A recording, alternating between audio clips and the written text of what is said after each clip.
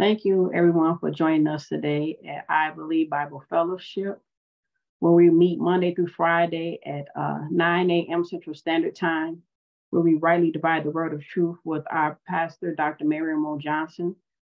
You can follow us Monday through Friday. As I said, we'll be beginning a new study.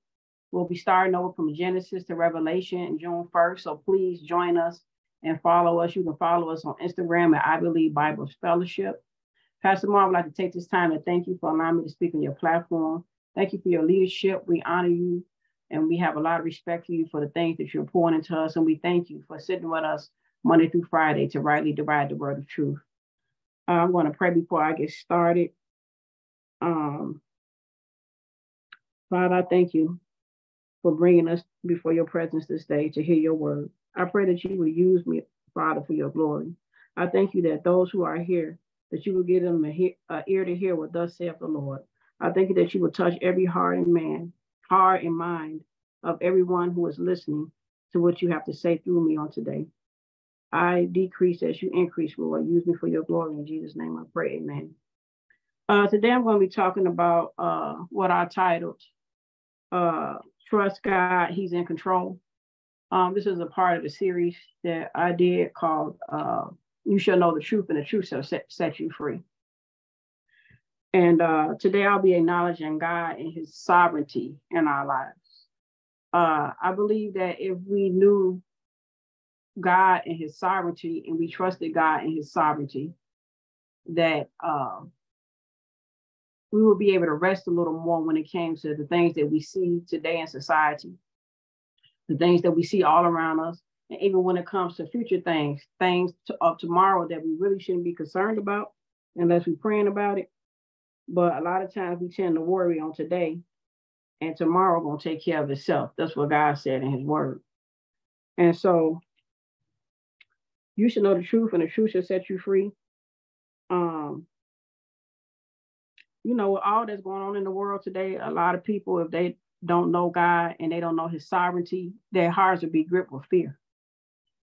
And they'll begin to be afraid to, based upon what they see with the natural eye. And so when you become fearful, you ultimately become hopeless, and then you start to feel helpless, and then you start to feel like you're losing control. But with God being sovereign, he's always in control. God is never surprised about what's going on. God is the one who was, which means the past. He is, which means right now, and to come, which means the future. So God knows the end from the beginning. He's not surprised by anything that may surprise us or blindside us. There are no secrets of God. He knows everything. Nothing is hidden from him. Nothing, not the thoughts of man, not the intentions of man, and nothing that's going on is hidden from him or surprises him. And sometimes we forget that because we view God from our own limited understanding. We view God kind of like how we view ourselves, or we view a parent, or we view other people, but his ways are higher than our ways, and his thoughts are higher than our thoughts. We cannot figure God out. And in attempting to do so, you'll run yourself in a circle or drive yourself crazy trying to figure him out. And so I'm going to read some scriptures that's going to allow us to see what God's sovereignty is. And God led me this way. This is another one of those messages that I got like at 5 o'clock this morning. I thought I was going to talk on one thing, and God led me on this thing, which I'm glad he did, because me meditating on God's sovereignty this morning has done so much for me that I don't know. This is like one of these life-changing moments for me by meditating on God and who he is. Now I'm starting to see why he's saying, keep your mind stayed on me and I keep you in perfect peace. Why he tell you to seek after him with your whole heart, mind, soul, everything you got. Because when you anchor everything in him, and when you find out who he is and how much control he has, you can rest. God don't want us around here worrying. He want us worshiping. But how I'm going to worship you and I don't even know who you are? So it's very crucial and vital that we begin to know God, the sovereign God, the God who is in control, the highest God, the only wise God, the only living God, the only true God. And so I'm gonna start with First Chronicles, and I'm gonna read some many scriptures that tells us who God is on today. First Chronicles 29, 10 to 13. This is a praise coming from David to God, showing us who God is. If anybody can praise God, is David. David was the ultimate worshiper of God. And so in Psalms 29, 10 through 13, it says, therefore David blessed the Lord before all the assembly. And David said, blessed are you, Lord God of Israel, our Father, forever and ever. Yours, O Lord, is the greatness, the power, and the glory, the victory and the majesty. For all that is in heaven and earth is yours. Yours is the kingdom, O Lord, and you are exalted as head over all. Both riches and honor come from you, and you reign over all. In your hand is power and might. In your hand it is to make great and to give strength to all. Now, therefore, our God, we thank you and we praise your glorious name. This is a type of verse that you have to chew on, meditate on, that it get in you and through you for you to realize and understand who God is and how much control he has. I'm going to go over it, come through it real quickly and go on to the next scriptures. It said that God has the power, the glory, the victory, and the majesty. It says that it is in heaven, that heaven and earth belongs to God. The earth is the Lord and the fullness thereof, the whole earth and they that dwell within. That means that God is in full control. It says that riches and honor come from him. So we out here seeking, trying to do everything on our own, trying to control everything, trying to make everything happen. All these things belong to him. But it's some prerequisites that you have to follow in order to get what God have. You can't just walk up to God and just give me, my name is Jimmy, throw all these lists on him and then run off in the sunset. That don't work like that with him, because it don't work like that with you. It don't work like that with you and your kids. And it definitely don't work like that with you and your spouse. Nobody wants anybody to walking up to them, throwing them a whole bunch of demands and just running off in the sunset. No, get to know me. Get to know who I am. Let me know that you're here for me, because I got all that for you. But what you really here for? Now, through God's grace and mercy, he's so loving. We do that all the time. He still bestows stuff on us. But some of the stuff that was going on in our lives and all around us is because we didn't take time to get to know him. We didn't take time to get to know what he all about, to know all about how he moved with his creation. And so a lot of the stress, anxiety, worry, fear, sickness, disease, and all the things that's coming upon us because we didn't get take time to get to know him and what his plan, his will, and his purpose is for our life. And so some of us need to be happy. Sometimes when we on a time, I call it a timeout. We so busy doing life, we working, we taking the kids to soccer practice, we doing it. We so busy that we make this little small window for God, that we give him all these lists of things we need him to do, because he's gonna do it our way. We ain't gonna do it his way. We want him to do it our way because we know everything. We're here today, then we cut down like grass tomorrow. And God is eternal. And you can't trace his beginning or his ending. But we want to tell him how the show should go. And we want to control the narrative or the stories of our life. But it don't work that way. And so sometimes in life, you got to get a time out so that you can come and sit in his presence. Because at the end of the day, God's plan and will gonna stand. Man made plans, but it's the Lord's plans that's gonna stand. And so a lot of the stuff that we might be off into might not necessarily be God's perfect will for our life. But the amazing thing about God is he still works everything together for our good, even when we kind of go our own way. And so wealth and riches come from God. He reigns over all. We looking at presidents, we looking at kings, looking at that, but Jesus is the King of Kings and the Lord of Lords. God reigns over all. He said the heart of the king is in his hand. He turns whichever way he will. That's how much control he has. He got the power to control the person's decision-making process. Not to the point where it's like he yields and allows us to choose. He gave humans that right to choose, but God got a way of influencing a person's decision-making process to turn in your favor if need be. And so it also says in your hand is power and might, and in your hand is to make great. It's God that make great.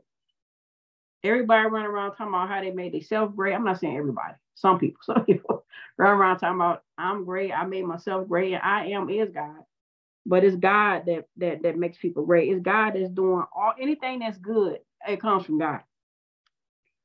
Now, therefore, our God, we thank you and praise you. Job 36:26. How great is God? He's beyond our understanding. The number of his years is past finding out. Again, God's years are past us finding out. We don't know his beginning and his end, the end of God. It's beyond our understanding. Revelations 21:6. And he said to me, it is done. I am the Alpha and Omega, the beginning and the end. I will give of the fountain of water of life freely to all who thirst. The fountain of the water of life is his word, the Holy Spirit. You have to thirst after righteousness. You have to thirst after God. You have to thirst after his word. That's the primary thing. Everything else in life is secondary to thirsting after God and his righteousness, which is I always say his righteousness is his way of doing things. Sometimes you can liken God to your household. If your kids do what you ask them to do, you have no problem with giving them things that they want and everything they need. But if they disobedient and they doing their own thing, you might give them what they need, but not necessarily what they want, because if you give them what they want, you might cause them to harm themselves even more based upon what they out here doing that's contrary to your will for their life. And you actually bring them more into their own demise. And so Colossians 1:16 says, for by him all things were created that are in heaven and that are on earth, visible and invisible, whether thrones or dominions or principalities or powers, all things were created through him and for him. God created all things. He said, well, the principalities, dominions, thrones, or powers. That means God created good and evil.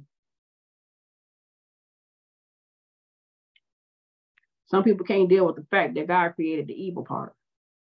But as you can see in the beginning, God was trying to keep us from ever having to know that part with Adam and Eve. He didn't want us to know the evil part of things. But due to our own we all got to take ownership. Due to their disobedience, they chose to eat of the fruit of the tree that he told them not to eat of. And that's how we know evil to this day. But that's something that God didn't want us to know, because he knew once we knew evil, then we would have to witness sin, sickness, disease, death, and destruction, and all kind of manner of other things that come along with it. And he didn't want that for us. He just wanted us to have a good life. And that's still his desire. And so Romans 11:33 says, and that's in Romans 11:33, on the depth of the riches, both of the wisdom and knowledge of God, how unsearchable are his judgments and his ways are past finding out. Jeremiah 32:27 says, behold, this God speaking for himself. Behold, I am the Lord, the God of all flesh. Is there anything too hard for me? God letting you know he created every living being. Those that are not even here, he already created them before the foundations of the world. So he asked you, is there anything too hard for him? He want to know, is that bill too hard for him? Is that legal matter too hard for him? Is anything that you're going through that you might consider a difficulty or a challenge too hard for him? And so in Jeremiah 32:17, Jeremiah actually answered this question, which is, he answered this before God asked it, because God said that in 32:27. And Jeremiah said in 32:17, our Lord God, behold, you have made the heavens and the earth by your great power and outstretched arm. There is nothing too hard for you. There's nothing too hard for God. There's nothing too hard for God and God asking you, is there anything too hard for me? That means that we shouldn't be worrying. We shouldn't be fretting. We shouldn't be concerned. We shouldn't have all this anxiety on us, because the God of all creation, the all-knowing God, the omniscient, omnipotent, all-seeing God, who's everywhere at all times, knows the answer to every problem. He knows the answer to every problem. And so we bring stuff to God, and then we tell him how we want him to work it out. But we need to be presenting stuff, casting our cares on him, and then taking his yoke, because it's light. We need to be taking his peace, his love, his joy, his way of doing things, his way of meditating on things, and then allow him to direct our paths. We need to be bringing those things to him, acknowledging him in all our ways with certain things, and then he will direct our paths. And so, hold on for 1 second. We got in Matthew 10, 29 through 31, and I'm going to jump to Colossians 1, 16 through 17. For by him, and I'm reading a lot of scriptures, y'all, because I'm here today. God wants your faith solidified in him. He wants your soul to be so anchored in him that you're not tossed to and fro by everything that come your way, and you wavering and you don't know, and you're trying to figure out, is he going to do it? He wants you so solidified in him that you rested. I don't know if you ever seen those grandmothers where no matter what you come telling them, they not moved, because they know God, they experienced him. They know the God who was. And so they know that the God don't never change. He the same yesterday, today, and forevermore. They know the God who was is the God who is, and the God who was, who did what he did when he was, gonna do what he gonna do while he is in this current thing. And then if something happened in the future, what he did when he was and when he is, he gonna do the same thing. Because God, if he delivered you before, he'll do it again. God don't never change. Ain't no changing in him. And so it's interesting how we go, he'll deliver us for one thing, and then we get to the next thing. And for some reason, we think that he just switched it up on us. No, if anybody do the switching, it's always us. God, that's why he's a rock. He's a for sure thing that you can trust in, that you can rest in, that you can anchor, you can bet everything on him. And you're going to come out on top every time, because he don't change. Colossians 1, 16 through 17 says, for by him all things were created that are in heaven and the earth, and that are earth, visible and invisible, whether thrones or dominions, I think I read it, principalities and powers, all things were created through him and for him, and he is before all things, and all things consist. Isaiah 45, 7 through 9.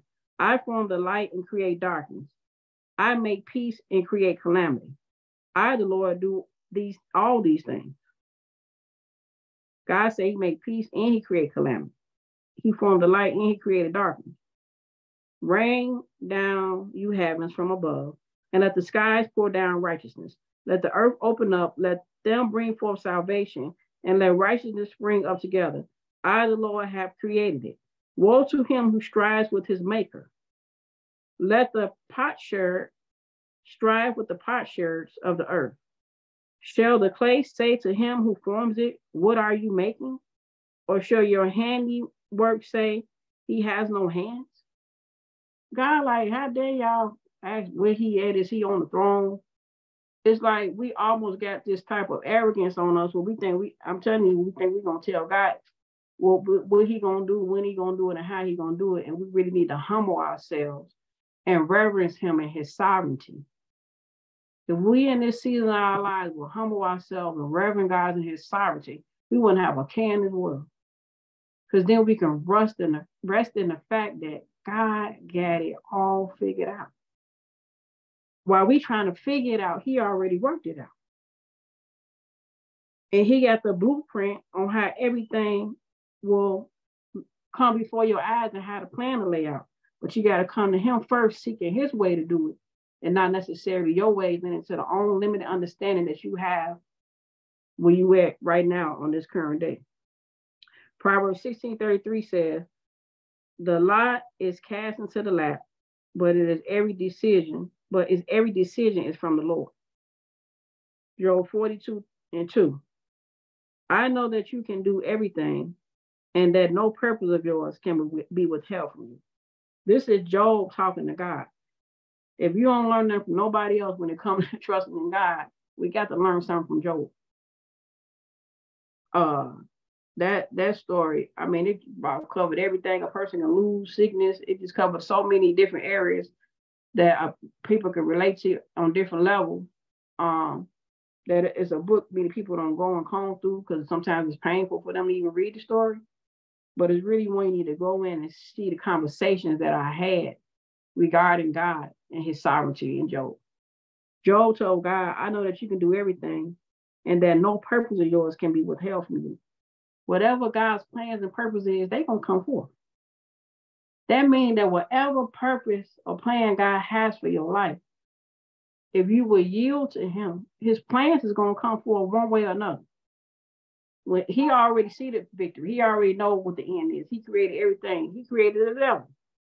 We give the devil more power and more credit than we give to God on everything. We give evil more credit than good, and God is good. That's why he tell you to meditate on these things, whatever is pure, whatever is love, whatever good report, because you meditating on those things, you meditating on him. God is consistently trying to get your mind stay on him and not on your circumstances, not on how you feel, not on what you see, and not on what you hear. We got to be very careful about how we moving around God and how we talking to him, because sometimes what we doing is we actually hurting his feelings. Because we haven't taken the time to sit down and get to know him, some of the stuff we come and tell him about is really kind of silly to him. He's like, don't you know me? You talking to me about that? When you going to start talking to that about me? Y'all heard that when they say, yeah, you keep talking to God about your problem. Not to say that you shouldn't bring your stuff in prayers and petitions and requests, but at some point, you need to be talking to your problems automatically about your God, because you know him. And you're able to say, you know what, I know this is a lie because my God is X, Y, Z. You'll be able to begin to identify the lies because you know who God is and his sovereignty. Lamentations 3:37 through 39. That's Lamentations 3:37 to 39. Who is he who speaks and it comes to pass when the Lord has not commanded it?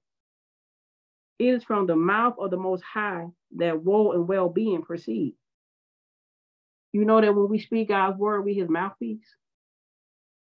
God's saying, who is he that speaks and it come to pass? He's saying, if you just speaking regular stuff, it ain't according to his word, that ain't really necessarily got to come to pass. But if you speaking as an oracle, when he speaks, it's going to come to pass. Why should a living man complain, a man for the punishment of his sin? God is saying, God really, he don't like complaining at all. You know, the children of Israel, we all know, got stuck in the wilderness because of murmuring and complaining.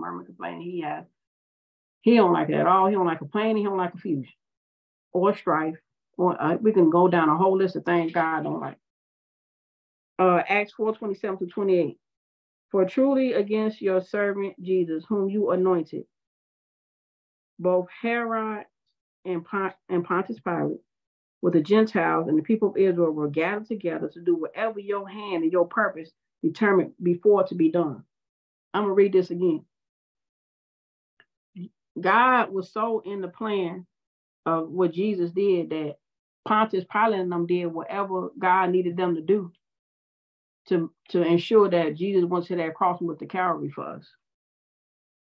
Acts 4:27 to 28 says, for truly against your holy servant Jesus, whom you anointed, both Herod and Pontius Pilate.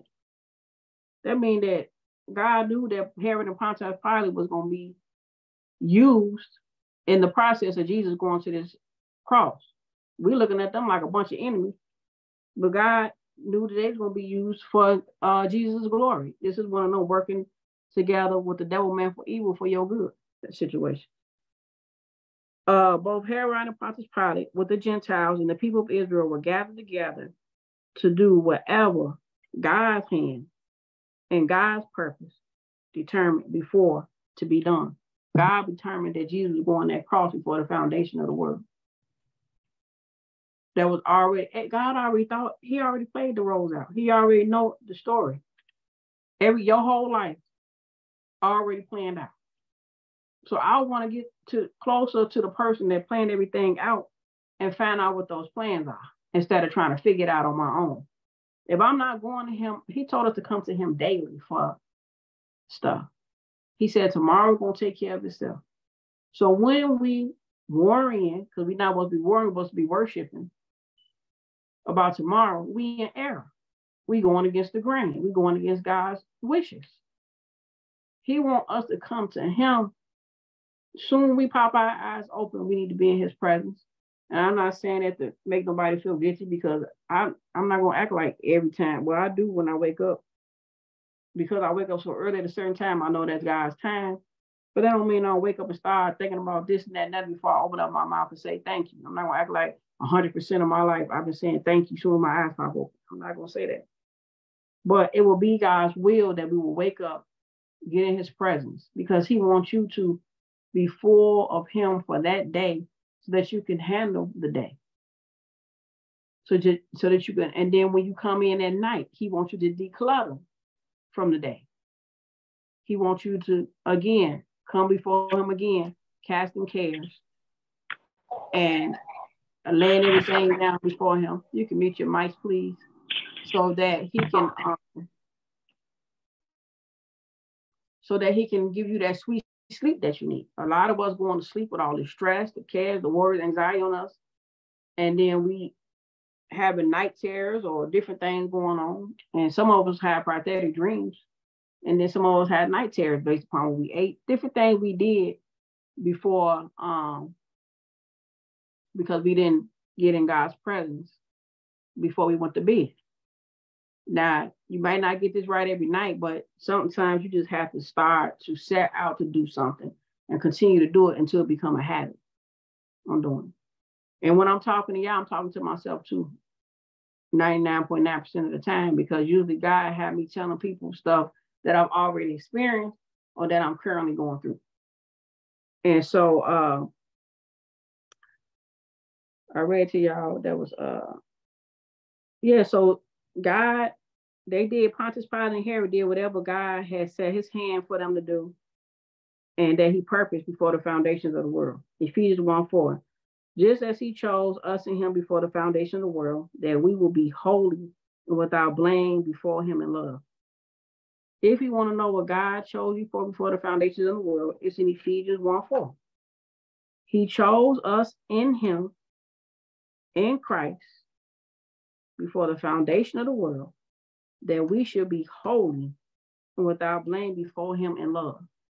And how are we able to do that? Because of the blood of Jesus. Because of the blood of Jesus, because of the power of the Holy Spirit. How are we able to do that? And so I just want to say that perception is everything. How you perceive a thing determines everything. Perception is how you observe something or how you view it. Just like your mental image of how you view certain things, situations, circumstances, people, places, and things. And it's actually how you discern it based upon your own limited understanding. So my question to you today will be, what lenses are you viewing everything from? And how you perceiving or discerning what you see transpiring before you on a day-to-day basis? How you view God is how you will perceive your circumstances. You have to check your spiritual lenses and see how it is that you're viewing life circumstances that you are currently going through. Are you viewing it through a lens of doubt, fear, lack? Or are you seeing it through God's lenses? Or have you gotten God's presence long enough to see things the way he sees it? God sees everything clearly with the 20/20 vision. He sees it clearly and concisely. And so if you're not careful to view your life circumstances through the lenses of how God sees it, everything going on around you will begin to overwhelm you. It'll begin to overtake you. And like I said, once you become hopeless, you become helpless. Until you get back in God's presence and let him build you back up on your most holy faith. This whole thing in life is really a faith walk. You are being tested in your faith. Everything is hinged on faith. And so in life, I always look at life like this. When I'm going through something, it's either a test or a trial. And I lump temptations and tribulations over with trials. And then I put a test over here. Either God is testing my faith on something, which normally when I'm going through a trial, tribulation, or temptation, it's still a test, but God don't test you with no temptation. That's evil to him. He feel like that comes from your flesh. That's your own desires. That's your sinful nature that's being tempted. God don't tempt nobody. Just to be clear on that. That's in the word. But when you're going through a trial or tribulation or a test, all that stuff working together for your good because it's producing your character, but it's also increasing your faith. Are we supposed to, okay, well, let me just go through everything? No, that don't mean that we have to accept and receive everything that come our way. That's what prayer is for. That's what getting in God's presence is for, so that he can help you to navigate your way through certain things in life, and he can block certain things in life from happening to you. We all supposed to be on offense and defense and prayer. But I'm saying all that to say, you're going to be rewarded for your faith. And the only way God can determine your faith is by a test. We can say with all our might that we believe him and we trust him, but he won't know that until it's tried, till it's tested and tried and shown true. And the only way to know that is to go through certain things. And that don't mean that everything you're going through, like I say, some things are trials and some things are tests, some things are tribulations. There's a difference. And so with God, we have to begin to see things the way that he sees it. We want to know how he sees stuff. We're in his presence to find out how he sees things, how he views things from his perspective. We have to get God's perspective on things and not our perspective. We have to work on our perception of God and who he is. We have to continue to remember that God is in control and that there's nothing too hard for God. No sickness, no doctor's report too hard for him, no case. I don't care if they gave him life in prison. That ain't too hard for God. Man can't determine what God's plan. If God told you something different, stand on your faith. It don't matter how long it takes, stand on what God told you, not what you see with your natural eye, not what man told you. We got to stop being double-minded and bipolar in the spirit realm when it comes to God. You know, God don't like double-minded. He wants you to be clear and concise when you're dealing with him. That's where faith come in at. We either always operating in faith or fear. Remember, I said before in the beginning, it's really clear with God. It's really straightforward. Ain't no in between. When we start looking at the gray areas, then that's when we get in the error. That's when we get in the double-mindedness. Because we think it's a gray area, but it's not. It's very clear. It's black and white. It's faith and fear. It's good versus evil. When you begin to view things like that, you're able to make clear choices and decisions on whose side you're on, and you won't straddle the fence. Or you won't be lukewarm in God's mouth and he got to spew you out. And so we have to trust God because he already knows the end from the beginning. And we have to stop worrying about stuff, and we have to really, really worship God in his sovereignty of who he is over any matter. We could present requests to him just to show him what's laid before us. But then we need to turn around and go in his word and find out who he is over each and every circumstance and begin to confess who our God is over these different matters that have presented itself to us. Whatever presents itself to us that seems like it's contrary to God's plan and will for our life, we need to present that to him so that he can bring the solution to the problem and he can order your steps on those particular situations. So, like I say, as humans, we want to tend to control everything. We want to control the process. We want to control the narrative. We want to control the outcome. We want to control our relationships. We want to control our husband. We want to control our wife. We want to control the kids. We want to control the dog, the cats. We so consumed with being full of control that even some of us want to fight over the remote control in the house. We want to control what's playing on TV. You know, just control freaks. And we have to learn how to let that God is in full control. Let him be in full control. And for some of us, that sounds scary. That sounds, you like, oh, I got to start over. I don't know what this means when you're saying God is in control. It just means everything that's going on in your life today, get in his presence, acknowledge to him that he's in full control over everything and ain't nothing too hard for him. I don't care what it is. We could look at Job and say that. Ain't nothing too hard for him, ain't nothing he can't fix. Nothing. Not death. Jesus defeated death. I think it don't get no deeper than death. So what we got going on in our life that we can't present it to God so that he can bring the healing. And everything that God is a good God. He want to do good to you. Why are we running from the one that want to do right by us and running to everything that want to do us wrong? Everything don't even know how to love us if it ain't been in God's presence to know how to love us. Every person, everything, ain't nothing more valuable than the relationship that we can have with God here on earth. The God of all creation that named all the stars, the galaxies. I mean, he done did so much. I mean, we can go on and on about his goodness.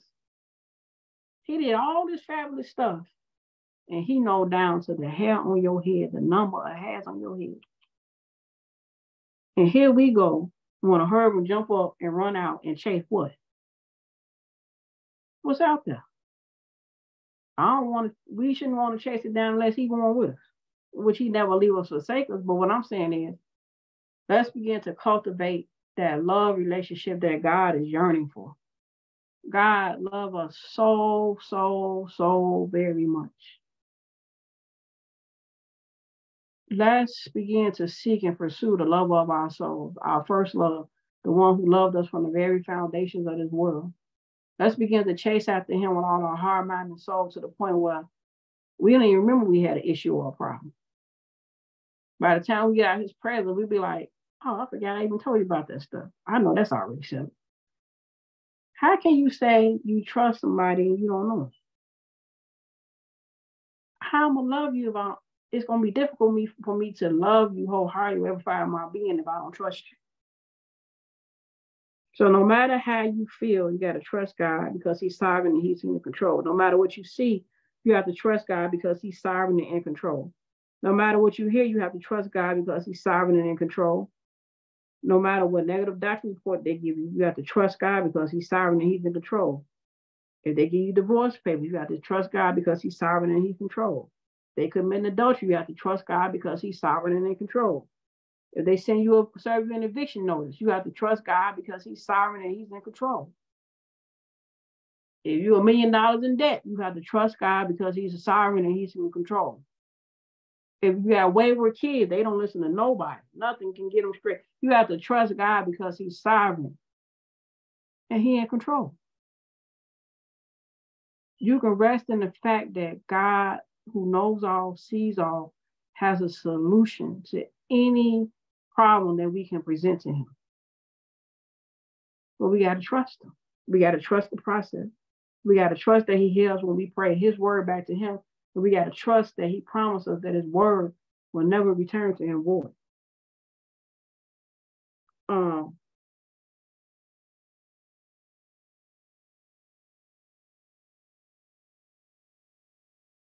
So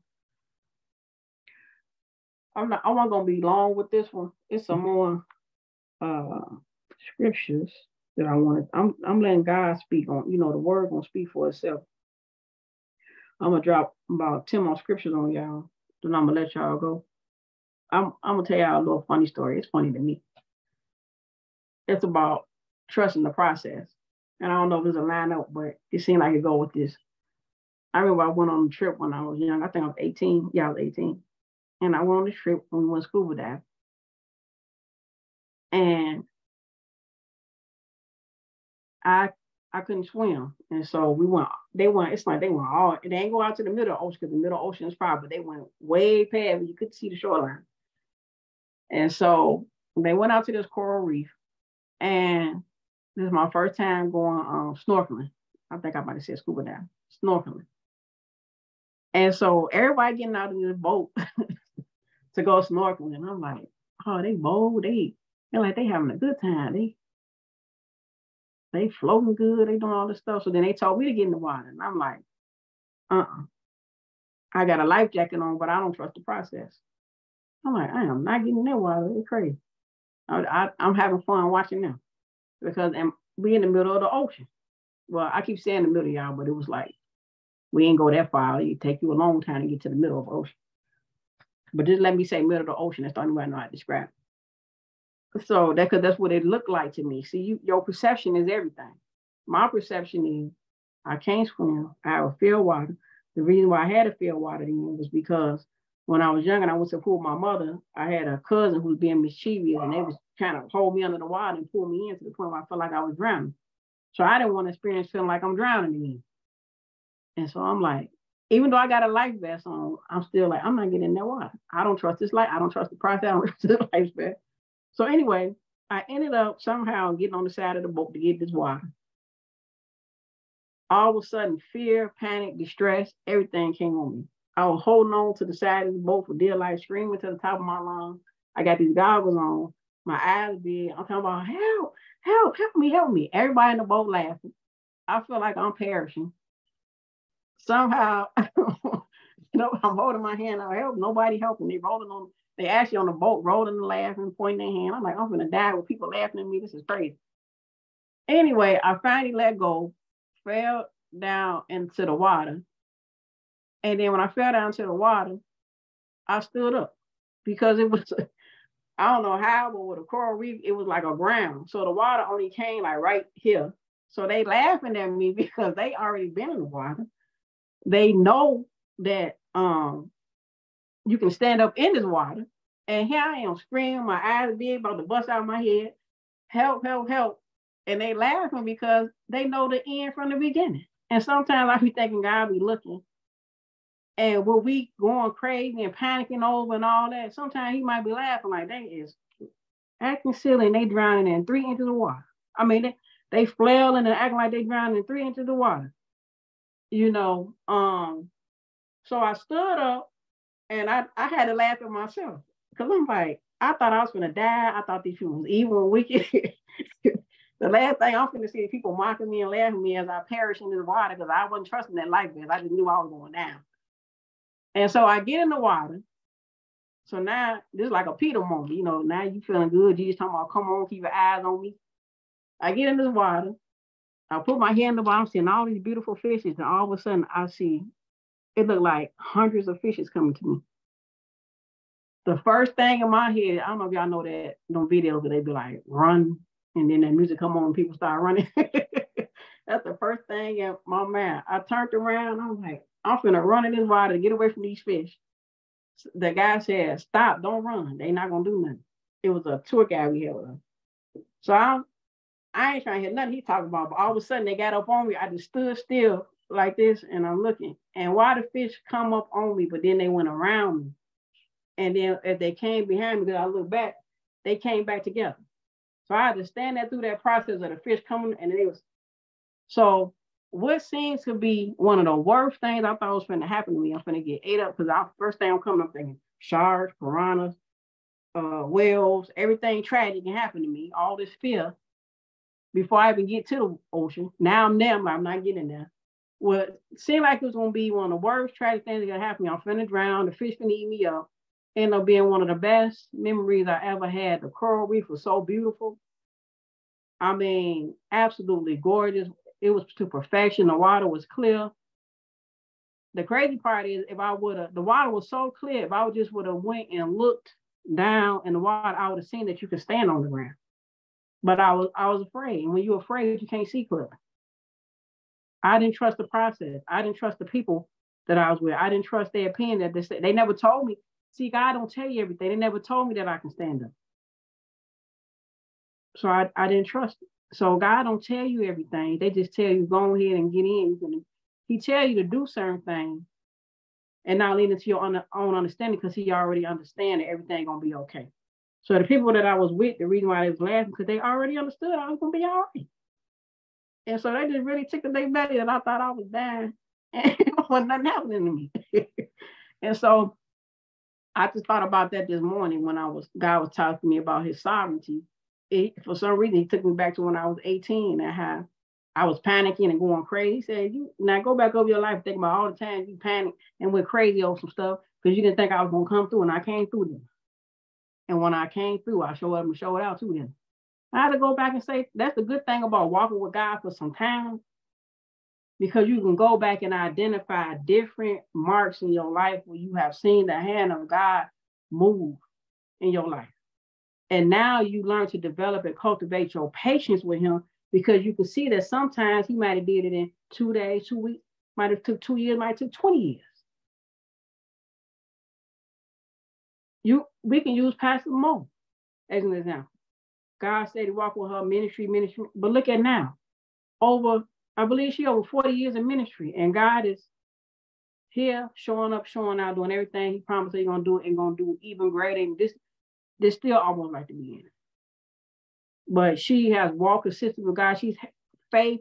She probably get them to do a whole sermon that allows, I don't know how long to tell you about her faith and God, because she has experience with him. And so right now we sitting here today under this teaching because of her faith. She could have chose fear and probably tapped out a long time ago, when what God promised her a long time ago seemed like it wasn't coming to pass. But she chose to stick with God and believe God and trust God that what he told her, what she done wrote down in her Bible, what she done wrote down in her prayer journal, what she done prayed because he placed in her heart to do so will come to pass. And now she's seeing and has seen a lot of things that God has promised her come to pass. I love people that have been walking with God for a long time, because they got history with him. And if you can sit with them sometimes and really let them minister to you, they got some stories they can tell you of God's goodness. Always remember to tell your children and kids around you about God's goodness. See, we was coming from an era where people didn't want to talk about what they did in their past, and they went, so sometimes a generation will get lost because they don't know your God. You're not talking about it. You acting like you the best thing since sliced bread, and nobody know nothing that God brought you to, because you woke up and you was wonderful when you woke up, and you wonderful when you go down. You don't have no issues, no problems. And God ain't never delivered you from nothing. God ain't set you free from nothing. God ain't redeemed you from nothing. And so everybody, when you pass away, they thought your life was perfect. Because you didn't go back and remind them of how imperfect you were, and how God, anything that was good in your life, it came from God. So make sure you mindful. Don't be afraid when your child is able to receive what you're saying about your past, because everybody can receive what you have to say at a certain age. But let them know the different markers in your life where God has shown you his sovereignty. And sometimes you can't tell them nothing because you don't remember yourself, because you didn't write it down. I'm going to put out a clarion call to everybody today. Whenever God do something good in your life, from the least to the greatest, write it down. Write it down. And write it down and set it aside for your kids, so they can go back and say, well, if God delivered grandma, your kids and your grandkids, if God delivered grandma so-and-so from this, if he did it for her, then I know he could do it for me. What do they have? We got to go way back and see what he did for Moses. And then what about when he delivered you from something? Let them see the consistency and God's sovereignty. Some of us can't even go back 2, 3, 4 generations to find out what God did for those people. And these were people that was walking with the Lord, because ain't nothing written down. By the time somebody else gets to telling the story, they done flip the script. No, write the script out so nobody can flip it. And put it in something that's eternal, maybe an email, I don't know. Put it in something where it won't get lost. Start remembering with God, because we can't remember everything. We're trying to walk around. That's why half of us walking around and confused, because you're trying to remember everything. Get some of this stuff out of you. Get it on paper, all these burdens you're carrying, all these cares and these woes. Get it out. Get it out your system. Present it to God. He said, give me your burdens. We carrying stuff we're not supposed to carry. And that's why we feel weighed down. We feel bogged down. You feel confused. You feel distressed because you're carrying something that he's supposed to carry. You're not designed to carry certain things. You're designed to worship him, in spirit and truth. God wants you free. Jesus didn't come for you to be oppressed, depressed, and all. He set us free. That's like people be laughing at the slave. How you know they were free? They were still staying there with the master. And they know they were free. I don't know how they know it. If it was me, no, it was you. You the same one day. You free. Same scenario, just a spiritual matter. Jesus came and set the captives free. We got to know our rights in this Bible. This is our constitution from our kingdom. That's our constitution. You shall know the truth, and the truth shall set you free. The truth is God is the sovereign God. We are his children.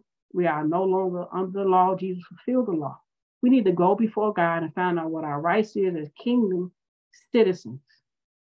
And we need to bring heaven to earth and operate and rule and reign as kings and priests on this earth and be about our Father's business. It's game over. Playtime over. Playtime is over. Playtime is over. God is serious. He's looking for those who want to really, really do this thing the right way. Those who are willing to say, you know what? I done lived my life the way I tried it my way. And this how I ended up where I am today. I think I'm going to choose this day who I'm going to serve. And I'm just going to serve you and trust you wholeheartedly.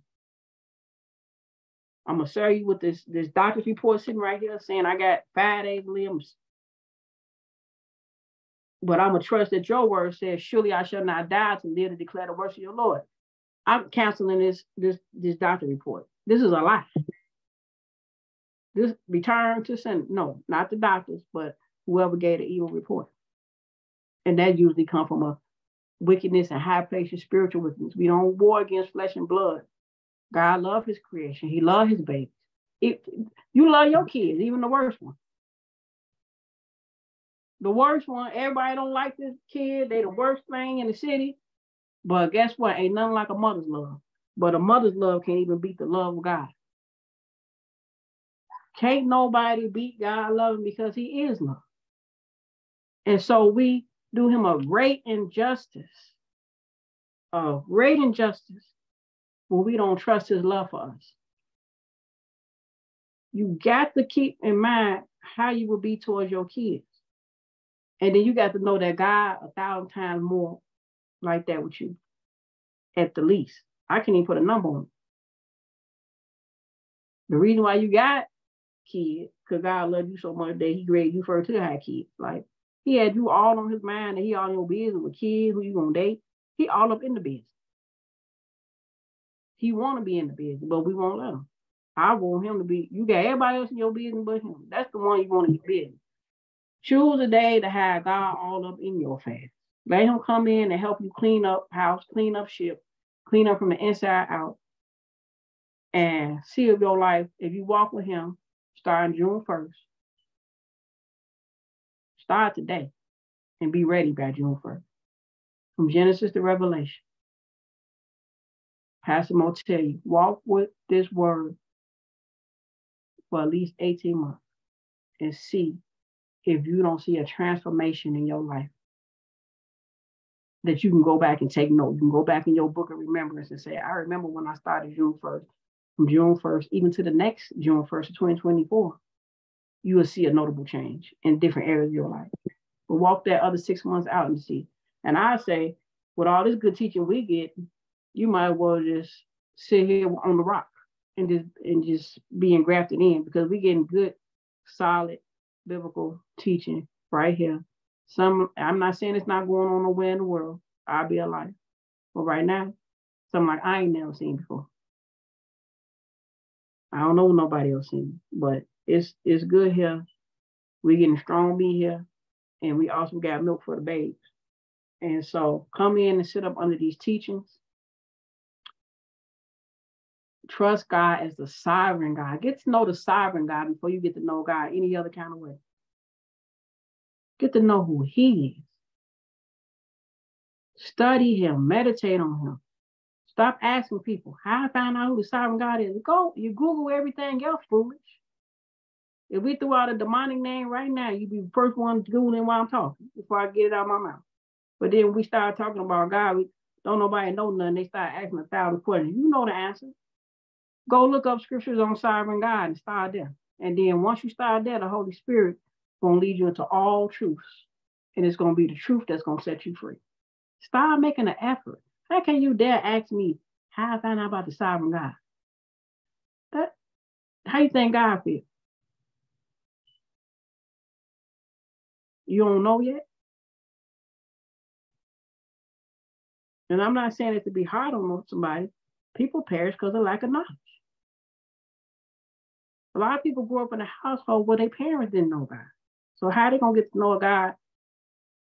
So a lot of people, I remember I had a cousin.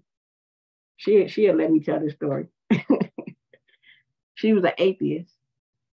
She like, I'm an atheist. I don't believe in God, this and the other. And I remember my grandma hilarious. Grandma told her, you don't believe in God, you ain't coming up in here. Can't come in my house. She the same guy that told her, she the same person that told my cousin before.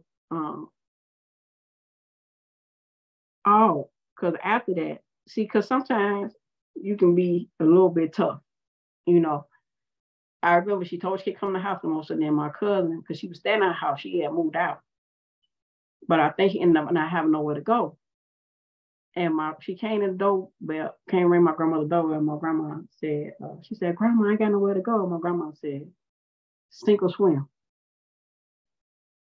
See, that's the kind of people I grew up around, that they had like this tough love. So I ended up getting saved. And when I got saved, I had some back problems I got healed from. My cousin knew a lot. She knew me before I got saved because we like this. And so, and even though my cousin said she didn't believe in God, she didn't really display that because she was the type of person that had a good moral barometer. So it ain't like she did a whole bunch of stuff that displayed that she didn't believe in God. She was just leaning to her own understanding. Anyway, some people will cut you off if they think you don't believe in God and stuff like that. You know, that's more like religion. But anyway, to say today, because my back got healed the way it did, and my cousin seen a change in me, and because when I first got saved, I was holiness is right, you know, and really, really walking before the Lord. And they could see the change in me because they knew me. I'm like night and day before they asked. Like, I'm a miracle. I'm a wonder. And by me living a certain lifestyle and really, really, I was talking about, I'm in the Lord. I'm on his bumper. They saw that, and my cousin got to telling me about how she don't believe in God. And by the time I got to telling her about all God had did for me, all the love he poured into me, because I knew him. I still know him, but I'm going to get to know him all over again like I don't know him. Because I knew him, and I sat down and let him cultivate a relationship with me, I was able to speak on his behalf to her. Whatever I said to her resonated with her. My husband right now is saved, baptized, filled with the Holy Ghost. The same person who said she was an atheist and was standing strong on it to the point where she got kicked out of her own grandma's house from her living space. And some of us wouldn't even stand for God like that. As soon as they come out, we got to go, we'll start compromising with the word. But she stood on what she believed. She believed, I don't believe in God. My grandma, she ain't bowed down and said, okay, I stop believing in God and go to church tomorrow. No. She stuck to, I don't believe it's a God, because that was her strong conviction at that time. But God, just because she said that, God didn't kick her to the curb. He still had a place in. That's how much God loved. He knew that she was leaning to her own understanding. And because she hadn't known him, he had had a personal experience with him yet, that she couldn't believe in a God that she didn't really know, because she, and everything around you says that it's a God. So people that say they don't believe in God is saying crazy stuff out their mouth just to be saying something. And a lot of them got a high level of intelligence too, because my cousin actually does have a lot of book smarts. But she is saved, filled with the Holy Ghost, and you can't tell her nothing about God. Usually when somebody that's strong about saying they don't believe in God, be even stronger when they believe in God. You got to get out their way, because they're going to run you over talking to you about God. The same one that said they didn't believe. I don't know who I'm saying this for, but somebody needs to hear that, because maybe they got somebody in their family that's saying, I don't even think God exists. But I'm here to tell you that if you keep walking this walk out with God and you keep representing him in his kingdom, that people around you will begin to line up with the sovereign God based upon how you live your life. We got to live this life, and not in just word, but in deed. And please don't think we living it out of duty and religion. Everything you do, let love be the reason behind what you do. No ulterior motives, none of that. Let love rule and reign for everything that you do. The love of God that you get through the power of the Holy Spirit. I ain't want to keep y'all long on this. I know I deviated here and there, but I hope the message is clear, very, very clear, that God is sovereign. Trust him, love him, obey him. How can you love somebody you don't trust? You have to get in your word, because that's the truth to everything. What we seeing before us, the news say fake news, all that. It's a lie. Ain't nothing true but what the word of God says, from Genesis to Revelation. The whole book. You got people every day trying to get you to pick apart the word with identify the lie. Let God be true and every man be a lie. And so, getting your word. We got a bonus of Pastor Mo going through the word with us. But it's your duty to get in that word for yourself and cultivate your own relationship with God. So that when you come in and hear Pastor Mo rightly divine his word of truth, you can be in agreement because you already read it. And then that's going to take you to a whole nother level when you already read it. And now you get new revelation, because now she telling you all her life experiences and different things that she went through. And now you think about your life experience. Now you got a whole new revelation of God. That's what I love about this Bible. No matter how many times you read it, no matter how many times you call through it, it's like, it's all a new revelation all over again. A new facet of God that you ain't never seen before. So I love you all. I just want to stop by to solidify on trust God, do good, obey him, and love him. If you stay in those areas and focus on that, you'll be all right. And stop saying you don't know what your purpose is. What am I here for? Number one, let's just start with you here to worship God and have a relationship with him and fellowship with him. Start with that first. And then pray. He said everybody ought to pray and to pray without ceasing. So guess what? All y'all prayer warriors, whether you want to be or not. That's your mandate. If you want to find out, start with those things first. And then if you cultivate your relationship with God and you praying and you being in that word, then then it'll start to unfold your different gifts and talents and different things and all those things. Some of you already know your gifts before you get saved, but a lot of people don't. And so that getting his presence, that's where you find everything at.